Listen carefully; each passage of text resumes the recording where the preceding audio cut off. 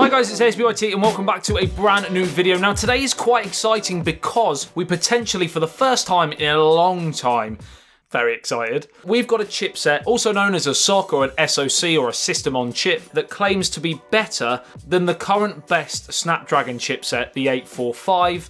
Good afternoon, ladies and gentlemen. Today, I bring you maybe the world's most powerful and intelligent mobile AI chipset, the Kirin 980. So without further ado, let's see why it's meant to be better. Let's get straight to it.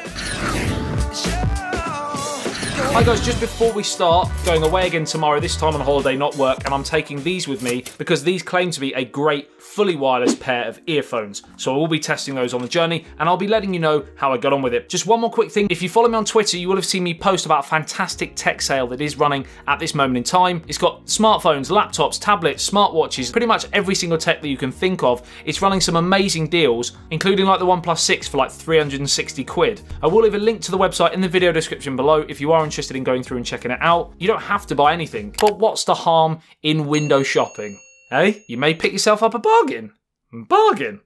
Don't know why my voice does that, to be honest. Anyway, it is in the video description below if you want to check it out. But back to the two chipsets of the day, the Snapdragon 845 versus the brand new Kirin 980, which has just been launched by Huawei. And we are first one to introduce the dual AI processor inside. They did a keynote speech. We have the latest generation GPU and the fastest 4G LTE modem inside, and fastest Wi-Fi connection, and also fastest DRAM support. And most of the talk was around the fact that apparently they have tested it against the Snapdragon 845, and it has come up better on those tests for certain key areas. So the CPU is a 2x Cortex A76 at 2.6 GHz, 2x Cortex A76 at 1.92 GHz, and 4x Cortex A55 at 1.8 GHz. This chipset will make the 5G solution available. But the key thing to take out of this is that the Snapdragon 845 is using the A75 Cortex, whereas the 980 is using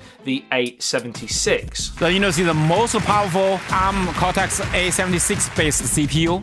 The Cortex A76 over the A75 is meant to give 37% performance improvement and 32% higher power efficiency as well. So of course, when in the keynote speech, Huawei came out with these individual figures showing that the 980 had outperformed the 845 Snapdragon, it did kind of back this up. Obviously, these are statistics that have been tested and invented by Huawei. Until the general public's had a chance to actually test them, you've got to take all of these things with a pinch of salt. I'm not saying they're lying, I'm just saying that it just needs to be tested further from a neutral perspective, but it does look very promising for Huawei's system on chip. Now, you still might be sat there thinking, well, again, what do these numbers mean? And basically what Huawei have looked to do is certainly identify how to improve gaming performance. They have boasted that the Kirin 980 scores around 3,360 on the single core Geekbench. Now, I don't think it quite matches up to Samsung's Exynos 9810, which I think actually surpassed 4,000, but it is very promising nevertheless to even compete with the Snapdragon 845, let alone improve on it. Fastest 4G LTE modem inside,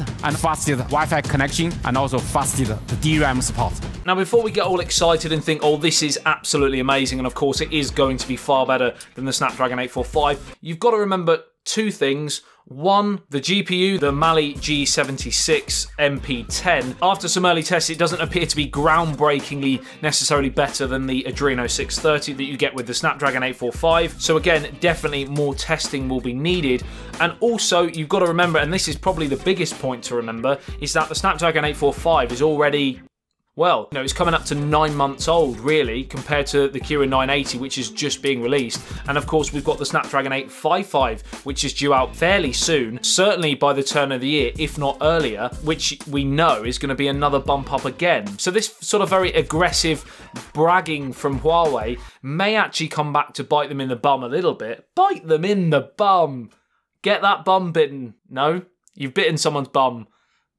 No. Yeah, I don't really think I can continue the video, to be honest, now that we've gone down that route. I can't wait to hear more about the Kirin 980 and test it in certain products. But also, I'm excited for the Snapdragon 855 as well. Let me know what you think about Huawei's Kirin SoCs and whether you do think they are as good as their Snapdragon counterparts and Samsung's Exynos as well. Which is your favourite out of the three? Like and share if you did enjoy this video and found it helpful. Subscribe and hit that notification bell if you are new to the channel and want to be notified every time I post a video on anything tech, pretty much daily content on this channel. I love you and leave you. I'll see you in the next one. Take your T. Peace out.